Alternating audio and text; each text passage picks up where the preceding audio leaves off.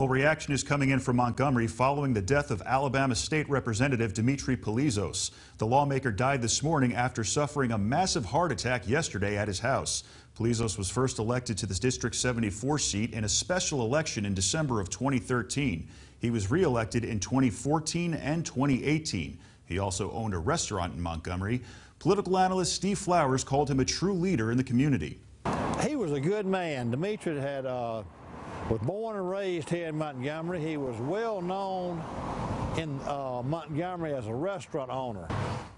Polizos was 68 years old. Funeral arrangements have not been made public at this time.